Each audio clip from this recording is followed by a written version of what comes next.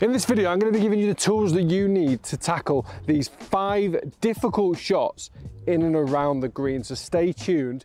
This video can save you so many shots depending on how good or bad your short game is. Right, first up, we're going to go for the nice easy one to start with. Break us in nice and gently, just off the green, off the fairway. Full use of the green in front of us to a back pin. What's the shot? What's the club selection? How are we going to do it? Let's go. This is a position I see amateurs in a lot. Commonly they leave themselves short of the green because you've not hit enough club for that approach shot. Maybe overestimating how far you hit it or underestimating slope and wind.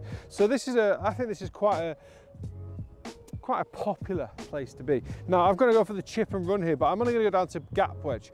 I don't really like the 7 and the 8 irons. I would, at an absolute push, go down to about a 9, but for me personally, I know that gap wedge is kind of a nice land it half and half or just under half and half, and then let it release. Now what I try and do with the technique here, keep the ball position in the center of my stance, and as I release and go through the ball, I just try and make sure the toe of the club points up. So basically that would be a neutral position on the way back. I'm allowing the club to kind of follow the arc, which means I'm able to use the bounce. If your club then gets in front of the arc, then you're going to reduce the bounce and potentially catch it super fat. So once you get into this position, I want you to try and make sure that you're still actively releasing the golf club on the way through. So that toe of the club is still up on the way through. All right, so we're not trying to maintain loft, we're just trying to maintain the use of the bounce. Comes out with a nice low flight, little bit of check. Oh, and I nearly held it. Look at that, guys, first time. That's why you come to me for golf tips, because I can execute it just as I'm explaining it. I just can't do that under pressure. Right, so same again, ball position in the center, toe up, rotate, toe up. Okay, so we're always moving, always rotating. Same again, toe up on the way through, landed. I actually caught that a tad heavy, because I was literally talking as I was swinging, which is not recommended. So it's ended up not in a great place, to be fair, but it's 2-puttable. So worst case scenario, I'm walking off this par 4 with a bogey. Okay, these are another thing that I see amateurs do a lot, is make double bogeys from just being short of the green in regulation. It's an absolute no-no. Right, shot number 2, we're going to go out to the rough.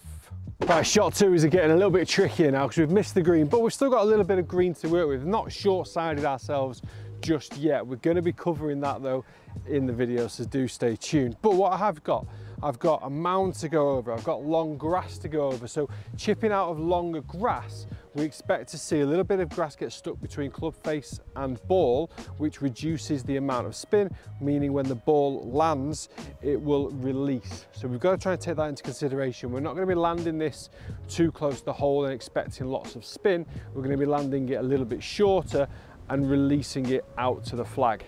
So one of the things we're going to do to counteract the additional roll that the grass is going to give us is I would often put the ball position a bit further forward in my stance. So a normal kind of pitch shot from here or chip shot from here, I'd put the ball in the center of my stance, which encourages me to hit down onto the golf ball, which is always nice, isn't it? That's what you want that compression into the ball. Putting the ball position ever so slightly further forward will shallow the angle into the ball, so we'll kind of come into it from a lower angle of attack into the ball. What that helps with though is it increases the loft on the club face. So if it increases the loft, it will pop the ball up into the air, and for whatever spin we've lost because of the grass and the lie, we've kind of got back because of the height we're producing. So the landing angle is going to be more vertical, which means it's not going to roll as far. I would then grip down on the club a little bit lower and just still make sure that you're using your shoulders and your hips. You're still rotating the body away from the target, and even into that follow through position, you're kind of holding your rotation and holding your finish. I often like to feel like I've just kind of kept the face more open through the impact zone as well. And just as I go into my follow through, rather than having the club face rotating, I try and keep it pointing back at me. So that that's where I know as I've come through impact, I've managed to maintain the loft through the ball and I get a little bit more of a higher ball flight. Now I've hit that really soft, but you see how high that popped up off the face? So that would have given me a super low, super soft landing and not much roll. So to try that again, just let the ball drop. This is a really key one for your practice. Let the ball just drop, not into your old divot. Let the ball drop onto the grass, into the rough. So that it kind of makes you feel like the ball, that's how the ball would have landed as well, rather than always placing it. Ball position is ever so slightly forward, grip down, try and hold the angle on the face, but be a bit more aggressive with your turn. More height and much less roll, and then it just releases out to the flag, and that is a much better second attempt. Right, shot number 3 coming in fast. Right, this next tip purely depends on your skill level as to how you should approach it. I have massively short-sided myself here. I've got to go uphill from rough, probably got 6 to 8 feet from the front edge of the green to the flag. But on the beyond it, we've probably got another 30, 40 feet till we run out of green on the other side. So you need to determine whether you're, for your handicap, do you have to get up and down? Are you a scratch golfer, category 1 golfer, where you think I have to get up and down here? If that is the case, you're gonna need to open the club face a little bit to add loft, which helps you get that kind of stopping angle a bit earlier, very similar to the previous shot we just played. But you're also going to have to really work the face under the ball. So notice how the club actually goes past my hands at this point. So as I'm working through, I'm allowing this trail hand to almost work the club down into the grass and under the ball, and almost kind of, I hate this terminology in golf, but scoop it up, okay? We're working a higher ball flight, and by trying to get that higher ball flight, we're expecting a lot more height and a lot more stop. That was awesome. Whew. Now that's the kind of the hard way of playing the shot. It's the high risk element to the shot, because you get that wrong, you catch it super fat and the ball won't go anywhere. You could hit it really high and it not make it, or you could thin it over the other side. You could do a lot wrong with that shot. If you're just thinking, you know what, my game at the moment, if I can just get, when I miss a green, chip on 2-putt every single time, and that's going to help you reduce your score, then you're going to play this shot the same way you played the previous, okay? You're not bothered about getting it close to the flag. You know that this rough is going to make the ball release. You know that going uphill might make the ball release as well. You know you've short-sided yourself. So in the back of your mind already, you're thinking, I'm not getting this within 10 foot, but I want to get it within 30 foot.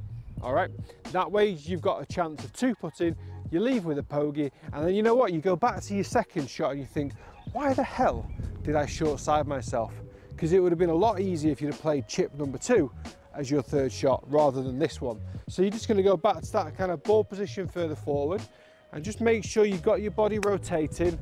You pop it up onto the green, stops around about 20, 30 feet, and then obviously the pressure's on to make your 2-putts from there, because there's absolutely no gimme, no guarantee that you're going to 2-putt from 20, 30 feet. But the real issue if you're in this position is the fact that you've gone for the flag, okay? You've gone for it, or you've hit a bad shot, or you've hit a bad strike.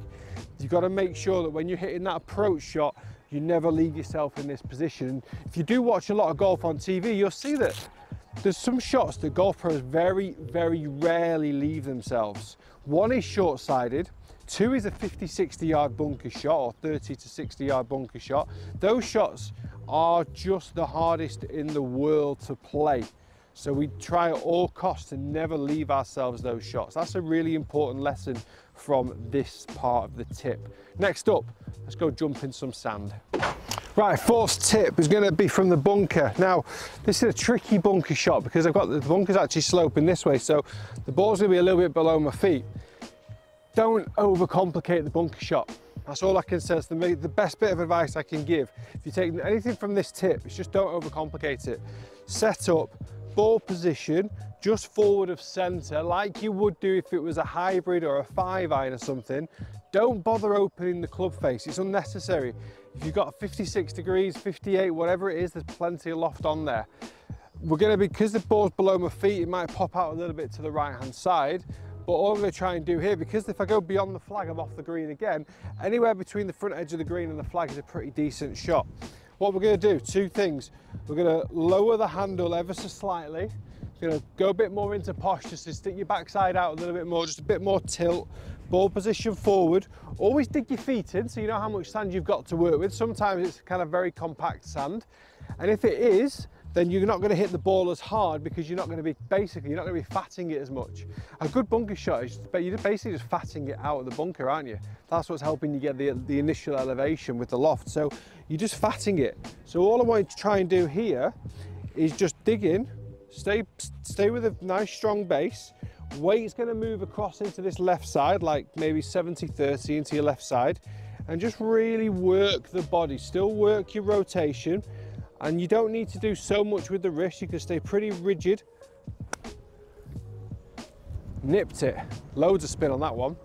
Or you can use wrists and you can go very similar to the last shot I did, which was more the high risk shot where you're allowing the club to slide underneath the ball to help get the elevation. So there's two risk shots. You can do a high risk or low risk. First one was low risk. I actually nipped it a little bit. You could tell I didn't hit it so hard because the distance and the ball was fine. So this one's a more high risk where I've got a lot more wrist hinge in there. And then the ball just pops out and it has that little bit of check spin as it releases and, well, checks and then has that very initial release. So this type of shot should not be overcomplicated. But what those two shots did was plenty of rotation in the body, a commitment to keeping my weight on my front side, moving into the full follow-through position, because that's what I see a lot is golfers just kind of staying planted. They kind of go that way and they're almost trying to help it up out of the air. Okay, you're trying to help it up into the air with the body weight on your trail foot. To hit the ball up into the air, you've got to move and stay on that front foot. If you try and fall back, you're more likely to catch the sand before the golf ball, and as you all know, that is a disaster. Well, if it's too far in front of the golf ball, obviously. Right, that is 4 tips down. So far, we should have saved approximately 5 shots around. Right, 5th and final shot. So this is classes in and around the green. I've probably got about 30 yards to the flag. So it's not your kind of typical chip shot, but we're going into a pitch. And again, you see yourself in these sort of situations quite often if you've misjudged the slope or the wind, or you've mishit it, or you've misclubbed yourself. So these shots are pretty common. Now, what do? You've got plenty of green to work with. You've got a fairway, so you've not really got a bad lie, but you've got to still make sure the technique is correct. You've got to make sure you're giving yourself the best opportunity to get the best possible strike. Now, one of the key components with a pitch shot of more of this sort of distance is allowing the hands to move, is allowing the wrists to move. So if you see my setup position there, if I did the club as an extension of my left arm, it would look more like this. So the club has already got a very small hinge at setup, okay? I'm not going to try and push that forwards, because what that's going to do now is going to take the bounce away from the club, and I need the bounce, because if I do hit it slightly off centre, slightly fat or thin, it's going to help me. Also, the bounce just kind of glides through the grass really nicely as well, so we always want to maintain the bounce. Now, what I'm going to try and do is when I get to this sort of position here, we're going to allow this kind of the trail arm to fold, all right? We want to let the golf club just work ever so slightly higher than the hands. And as you rotate through, you're going to make sure that your hips are over your lead foot. You never want to be flattened down into the trail foot, all right? So you're going to make sure that your body's rotating. The club head is higher than your hand, so you've got that very slight wrist hinge, and the body then is rotating all the way through the shot. Everything's going to be working more around the lead side, and that way you keep the weight closer to your left side. Oh, what a shot. That was such a pure strike. The landing and then the stop afterwards was just a delight. I'm better on tips than I am in just playing golf. That fills me with a lot of happiness, I'll be honest with you. So making sure that you get the technique right. Allow the trail arm to fold, allow the club head to work ever so slightly higher than your hands, and make sure you stay around your lead foot. Let's see if I can do 2 in a row. A little bit higher that time, lands it, releases out. That's probably about 5 to 6 feet. It's a nice little shot. What you've got to then start doing, once you're consistent with the quality of the ball striking, you're then trying to work out how the ball reacts when it lands. Often going downhill, you kind of get a little bit of a softer landing and less of a roll because the landing angle is a little bit steeper. Going uphill, the ball's landing angle is a little bit shallower, so it releases. The quality of your golf ball, the quality of the ground, the receptiveness of the greens, the quality of the clubs, all play a massive role in how the ball reacts for all of the 5 shots we've played so far today. So I think once you've got consistent with the quality of your ball striking and the quality of your technique, then you can start to judge how the ball will most probably react once it hits the green. So I hope this video has been invaluable to helping you lower those scores, because this is an area of the game. Forget longer drives, forget faster ball speeds, faster swings. This is the part of the game that will lower your scores. Guys, thanks for watching. Please do hit the subscribe button. See you next time.